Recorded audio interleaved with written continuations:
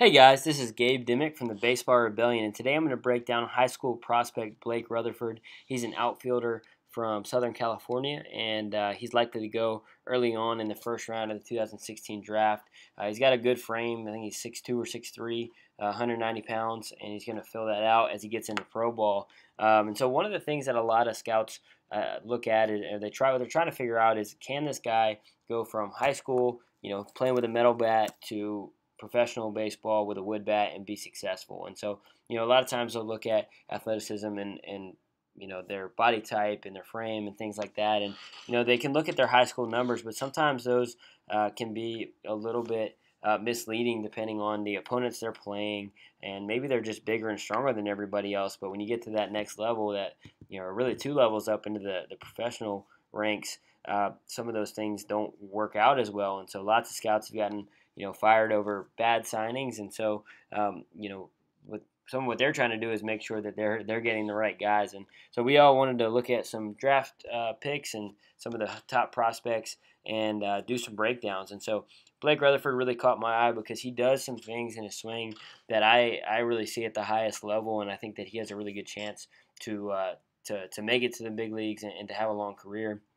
I think Baseball America had him slated to go to the Tampa Bay Rays, so we'll see how it shakes out come Thursday. But let's go ahead and go through two swings here. And the second one is actually going to show you how he adjusts to breaking pitches, which is really important at the next level. But the first one is going to be a fastball. And so one of the things we see here is that, he has kind of a wider stance. Okay, but he moves out of that really well. So one of the keys is we're fine with this kind of negative move, this rock back, as long as the back knee stays inside the back ankle. And you're going to see he does that. So the back knee's inside the back ankle. And the reason that's important is he's not going to get stuck back here. He's going to let his body move forward from here. So let's watch how that happens. So you're going to see his head. You're going to see his torso. He's going to lift his leg. And you're going to see his head and his torso move forward. Okay, so it's very calm. It's not fast, it's not jumpy, but you can definitely see him getting forward to that front side. Okay, so some coaches might think he's lunging here, but I think he's actually in really good shape. So right here, you're going to see his back leg being very long. Okay, so one of the drills that we use a lot online is called the back leg angle drill, where this back leg is taught to be pretty long like this, and that's where we get it. We get it from swings like this. So really nice job generating some momentum and moving forward into his stride. And then this is one of the most impressive parts of his swing is what we tend to look for is the hips and the pelvis to really start turning toward the pitcher as the back shoulder, back elbows start to come down, tilt down, and the front shoulder starts to come up. But we don't want to see a ton of turn in the upper body as the lower body turns. And this is what we're going to see here. So we're going to see, boom, his belt line. You can see the center of his belt. Really watch that. How open that gets compared to the numbers on his jersey. So numbers on his jersey are facing, way over here. So that hasn't turned nearly as much. So he gets a really nice separation here. You can think about, if you think about where his chest is facing here. Again, his belt line is way up that third base line, and he's getting a ton of separation. So much in his swing, so much of the power is actually being created very early on. I mean, you can see that the barrel is still up here with his upper body just ready to be launched down in the way of the catcher's mitt and then kind of turn up in the way of the ball, and he's just kind of ready to go. So much of that power, so much of the energy is created right here as that back hip really turns and the upper body stays closed. Now from there, with the lower half, one of the things that we talk a lot about is the hip thrust.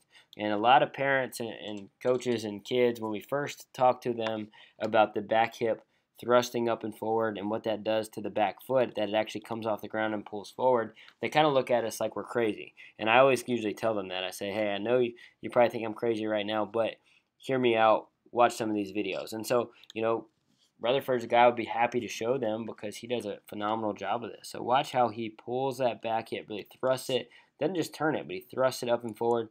So watch his back foot. Watch what it does. So it's actually going to pull off the ground. So this is just after contact. This is just before. You can really see that back foot off the ground. It has a lot of movement here. But again, it's not from the foot. It's from the hip. And the hip really turns and pulls forward as the front leg straightens here. So front leg is straight, back foot off the ground, super nice lean back here. One of the things we also look for is for his head to remain still as he turns. So let's check his head movement. A lot of people are afraid of that forward stride, but you don't have to be as long as the head remains still as he turns, and that's what we see. So we see some head movement in the stride, but we see a lot of stillness in the head as the turn is happening. And this is a very fluid, athletic, powerful swing that resembles many of the best hitters in the game. Okay, so let's watch his barrel path now. So that's another key thing, is that we want to swing, slightly up to the ball because the ball comes in down. So his path kind of comes down back here by his shoulder. You're going to see that bat kind of travel in the way of the catcher's mitt. So if the ball, I'm going to change colors here. If the ball comes in, kind of down here on this path to the catcher's mitt, he's going to swing up, change colors back. He's going to swing up here through the ball, and then he's going to swing kind of over that shoulder, and he holds on with two hands and finishes his turn really well. So he keeps his chest moving, keeps his body turning. It's very fluid. It's very, the force is applied very well with the lower and the upper half synced up well together, and it turns into a really nice swing. I'm going to let you play this one. I'm going to play this one full speed. It's in slow motion, but I'm going to play it fluidly because while sometimes you miss some of those small things like the back foot moving and some of the kind of technical things I pointed out, when you play at full speed, you can see the feeling of the swing, kind of the fluidness of the swing, whether it looks choppy, kind of how it looks. And let's watch this. And I think it looks really smooth and really powerful, and that's something that I know scouts really look at as well. So very, very nice right there into his swing. So this next video we're going to get to is also really important, and it's going to look a little different. And the thing that's going to be different about it is going to be his adjustment. So one of the things that can be harder for certain guys is to hit higher level changeups and off-speed pitches. Curveballs, most of the time they get you with speed, not with the movement. And so being able to figure out a way to delay your turn when you're off on your timing is important, and so he displays the ability to do that right here. So we saw in the last one he kind of landed and went, right? Well, in this one we're going to see him move forward, and right at about here last time we would see his hips turn this direction, okay? But instead of that, what we see is him really kind of sink forward into that front leg, okay? So a lot of coaches think that you should adjust to off-speed pitches by keeping your weight kind of over your back leg and then trying to use your hands. But that is not really what the best players do. What they do is actually move forward. They're timed it for a fastball. Oh man, it's a breaking ball. So instead of going ahead and turning and being early and hitting off the end or missing, they sink in just like this. So they delay their turn just like this. So I'm kind of playing this over and over because this is kind of a game-changing part of the swing right here that a lot of people miss. So they're really sinking into that front side. Now it's time to go. Now the ball's gotten closer, and watch those hips. It allows that same sequence we saw in the first swing to happen. Hips get way ahead of the shoulders, allowing that barrel to have a lot of energy to where it's about to be launched through. You can see that back knee really turning in. That's a good indicator of his separation here. Bent front knee here. And from there, we're going to see that hip, again, just like in the last one, thrust forward. Watch that back foot come off the ground right here.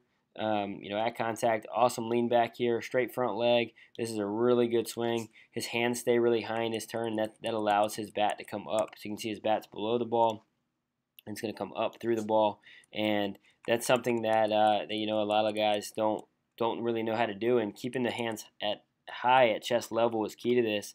Now I have seen some other swings on him where it was a lower pitch. Both of these were a little bit of higher pitches or belt high pitches, and on the lower ones sometimes he would tend to drop his hands down by his belt instead of really getting his shoulder in there like we would want. So on a low pitch he could do a better job of really getting his shoulder in there so the hands can remain high, because I think his swing path isn't quite as good when the pitch isn't up like this. But on these two swings, I mean, he showed the ability to do some really special things, and I'm excited to see him. I really hope he gets drafted high in the first round. I'm a Yankees fan, so I hope he falls to them, but I kind of doubt that'll happen, but we'll see. Whoever gets him is going to have a really good swinger, and hopefully they don't try to change him too much like a lot of teams try to change guys once they kind of get into the organization. So I appreciate you guys watching this breakdown. Let us know if you have any questions, and feel free to comment on the article on any of these prospects that we're breaking down, and we'd love to hear from you. Thank you.